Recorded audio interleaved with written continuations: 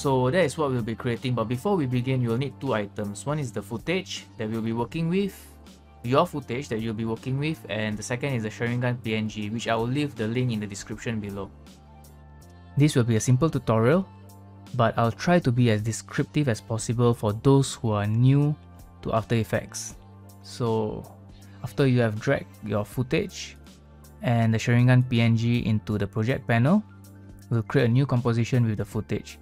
You can either drag the footage to this composition icon, or you can right click over here and then select new composition, and then you set the width and the height according to your footage dimension and then hit OK.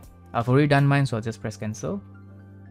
And once you have brought your footage into the composition, we'll start to track the eye. If you're tracking both eyes, make sure to track each eye individually because there's always slight movement differences between the iris. So right click on your footage, select track and stabilize, and then track motion. We'll be tracking the right eye. So bring the plus icon to somewhere that has some contrast in the iris. Don't select like this black area because this will result in a very inaccurate motion track data. So make sure there's some contrast.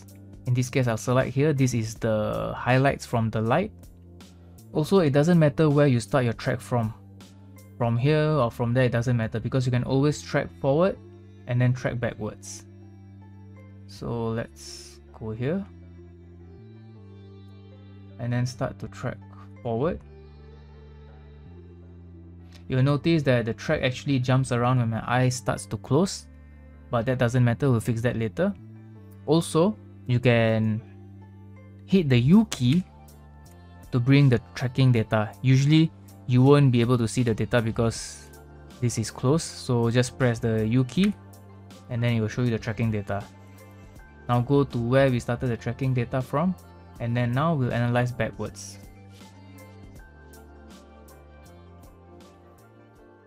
Okay, and now we have to start to fix the areas where the track starts to jump. Press the page up and page down key to move frame by frame.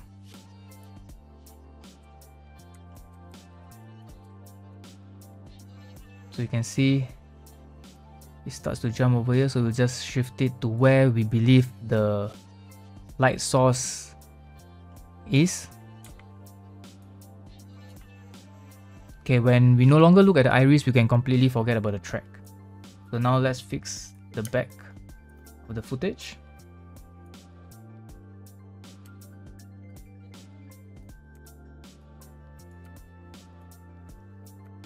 Okay, the eye fully shuts, we can completely ignore the track now. Now we'll create a new null object. Right click, new null object. Now from the tracker tab, we'll select edit target, select the new null object that we created, hit OK, and then hit apply to both the X and Y dimensions. This will add the tracking data to the null object. Now if you scrub through the footage, you can see that the null object is actually moving along with the iris. Now we'll create a new solid, click on the make comp size button and then hit OK. Now hit T on the keyboard. This will bring up the opacity properties and bring down the opacity a bit so that we can see the background. And we'll select the ellipse tool from the top. If you don't have the ellipse tool option, by default just click and hold, and then we'll select the ellipse tool, and then we'll create an ellipse around the iris. You should hold down the shift key. This is to ensure that the ellipse tool is proportional. This looks about right. Okay. And now we'll bring the Sharingan in. Hit the S key on your keyboard. This will bring up the scale properties and then we'll scale the Sharingan. For me, I know the scale is to be 7.8. Hit the V key to change to the arrow tool on your keyboard so that you can move this. Okay. And now bring the Sharingan below the black solid. You might want to use the arrow keys on your keyboard to shift the Sharingan so that it matches better. Okay. And now we'll change the track matte of the Sharingan to alpha matte. If you don't have this option shown, just click on the toggle switch mode. This will show you that. Okay. And now go back to the black solid and make sure the opacity is back to 100. You might want to adjust the Sharingan just a bit so that it's centered. Now click on this effects tab and we will make the Sharingan look a bit more believable, because as of now it's very sharp compared to the whole footage. It's very sharp and very bright. So we'll right click over here. Under the blur and sharpen, we'll select fast box blur and we'll blur the radius to about 6. So depending on your footage, if your footage is very blur, you might have to increase this value a bit more. So for me, I think 7 should be fine. Alright. Now we'll add a color correction, curves, adjustment, and then under the channel, we'll select alpha and bring the alpha down a bit so that we can actually see the iris.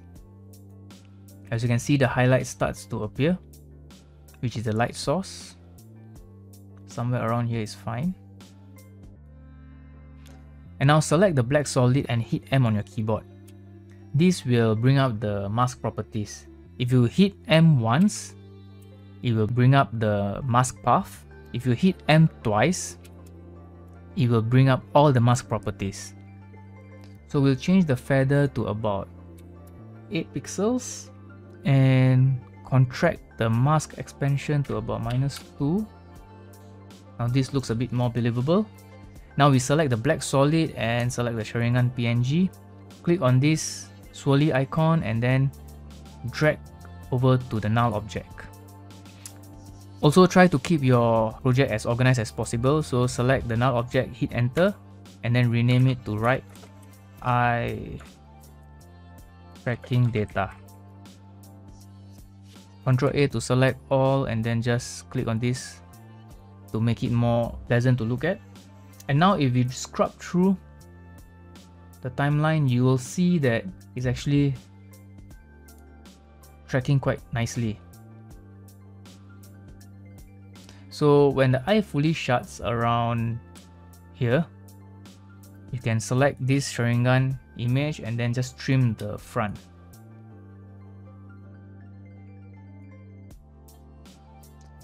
Do the same thing for the back.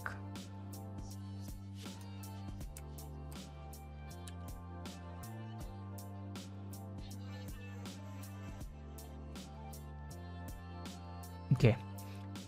Now we'll create another mask, and this mask will be for the eyelids. So these don't have to be very neat and accurate, but it's just to make sure that it doesn't look like this. So go to where the eyelid is fully open, select the pen tool, and draw the mask. Oh, I'm on the wrong layer. Make sure you select the black solid before you draw the mask. So just hit Ctrl Z to undo it. Select the black solid, and now we'll create a mask.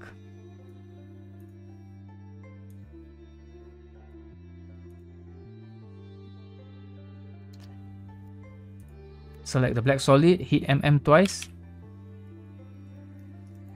And for the second mask, which we have just created, change it to intersect. And then on the mask path, hit on this timer icon. This is to keyframe the movements. So let's move forward and adjust the mask a bit. Hit V on your keyboard to change to the arrow tool. And then you can select individual points and adjust it accordingly. I'll do this very roughly, but you can take your time to make sure that it's really nice so that it looks more believable.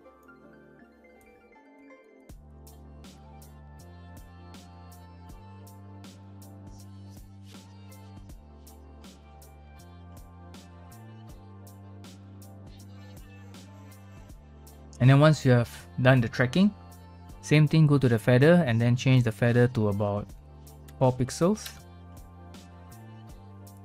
And now hit the 0 key on your keyboard. This will do a RAM preview. And you can see your Sharingan in action.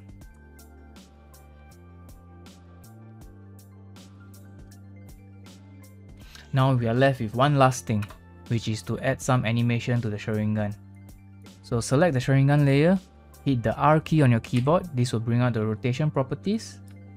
Go to the front of the image. Click on the timer icon to add a keyframe. Go all the way to the back and change this value to 2. And now if you hit 0 on your keyboard again, you can see the Sharingan is animating and then it's also tracking with the eye.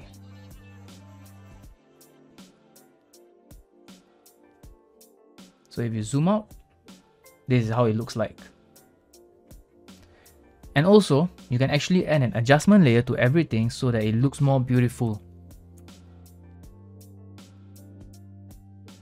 What an adjustment layer does is actually it affects everything below it.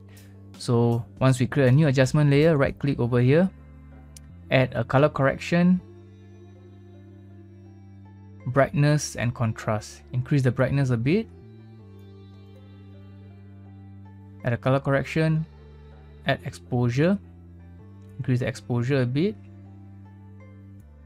and now we'll select the levels, bring up the black and bring down the white input. So now if we hit the 0 key on your keyboard again, this is how it looks like.